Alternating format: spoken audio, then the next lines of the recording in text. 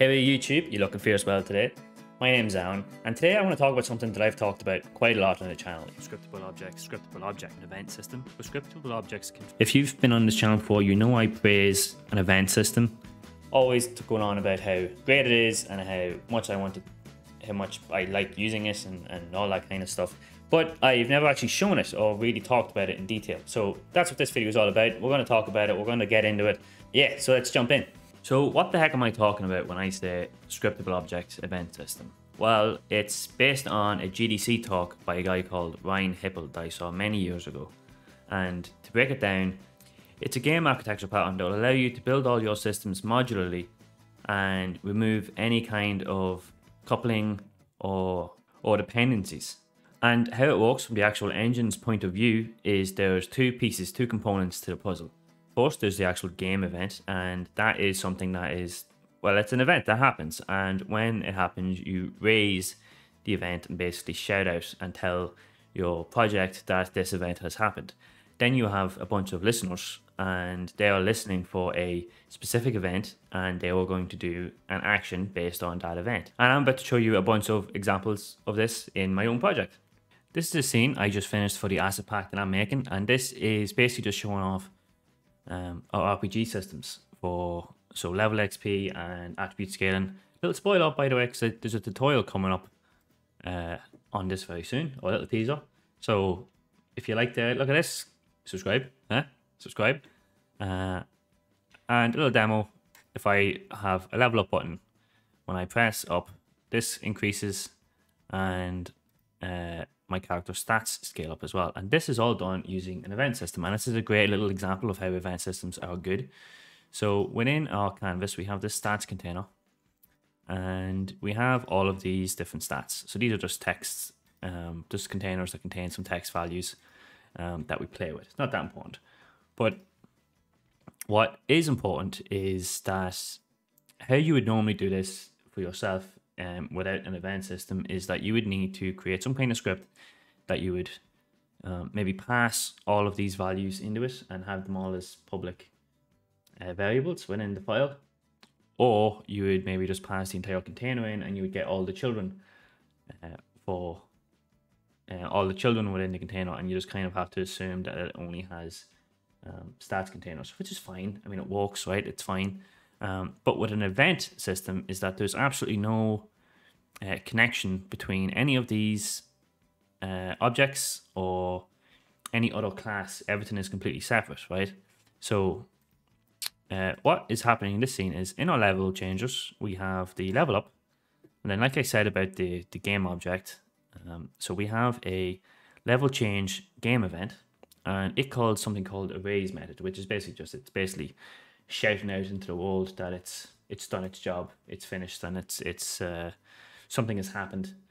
And then in all of these stats containers in our health, we have the game event listener, and it's listening for that event, and it's doing something when it hits that event. So in this situation, it's just updating the text, which isn't it's not a big what it's doing isn't that important. You can wait for the tutorial on that, but it means that all of these things are just completely separate, and I don't have to change anything, and nothing has any dependency on each other. So I could just easily just duplicate this,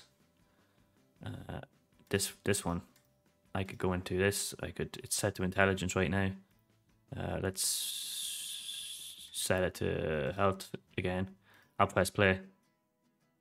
It's automatically changed to health, and it's scaling up automatically. Just nothing I had to do. There's no dependency. I didn't have to, drag this in anywhere or anything like that. So it's just really good. And the reason I'm not doing a full tutorial on this and showing off the code for the game event is because it's really just copied straight from that GDC talk that I was talking about earlier. So it's kind of plagiarized.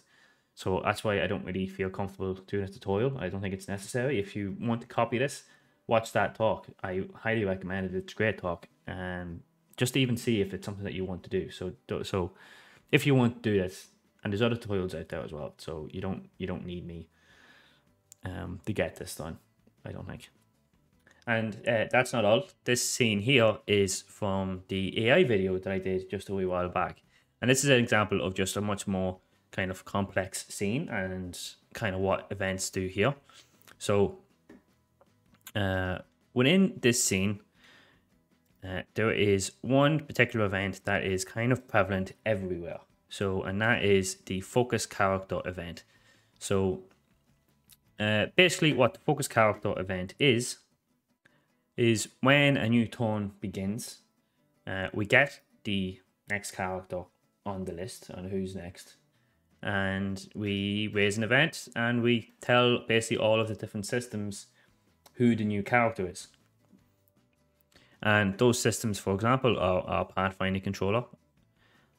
We have the turn-based, we have the character event manager, and we have the turn-based manager.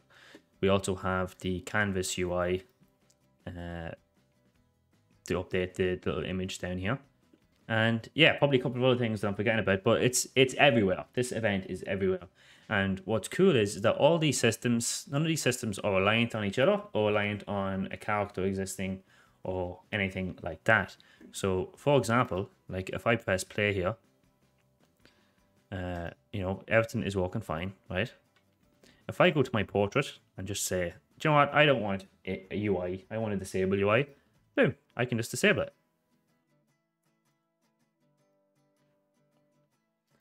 And everything still works completely fine, as expected. And that's really cool, I think. I think that's really cool. Yeah, I don't know how I managed to break my buttons, but yeah, they're broken. I must have deleted the image by accident when I started the new project. Anyway, yeah, the only downside, in my opinion, to these event systems is organization. Organization is kind of tricky, and this project is a great example of how maybe things can get out of hand. Because what I did was I just put kind of events everywhere, and I didn't really care where they went, and listeners everywhere. So like this character event manager has like 6 different listeners attached to it. Probably not necessary. I think what I'm going to try to do for the new project is have like listener objects that just kind of just holds all the listeners in place. So if I need to find where they are, I can, and it's not a big deal.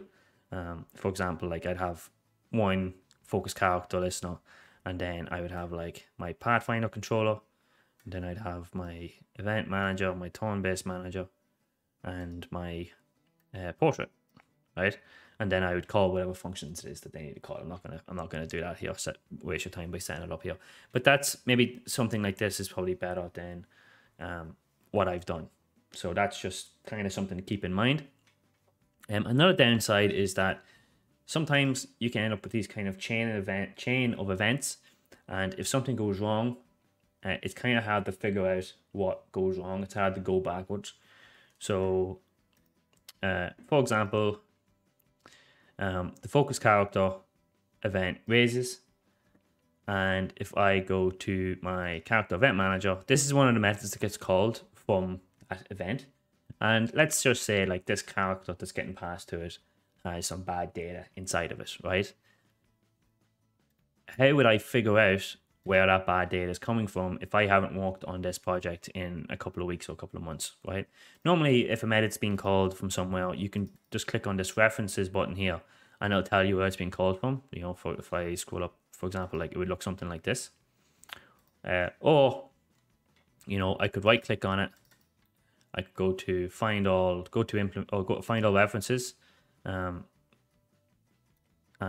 my references are just there is none, right? Or I could like click on it. I could do like a Control-Shift-F, and I could find all references that way. But no, there's just a bunch of methods with the same name. There's nothing being called. So something to keep in mind. It can be kind of tricky. So good naming conventions, and good hierarchy organization is very important for these systems.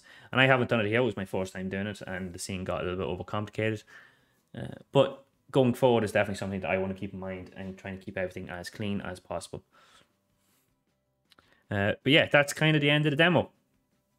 And that's it. That's everything I wanted to talk about today. I know this was pretty low effort. But yeah, I hope some people found it interesting or useful in some way. I'm trying to find a balance where I can upload more videos but not lose too much quality. So I'm trying to like figure it out, and I'm just kind of playing around with ideas and trying to figure things out. So give me some feedback down below, if this was any good or if you found it interesting at all.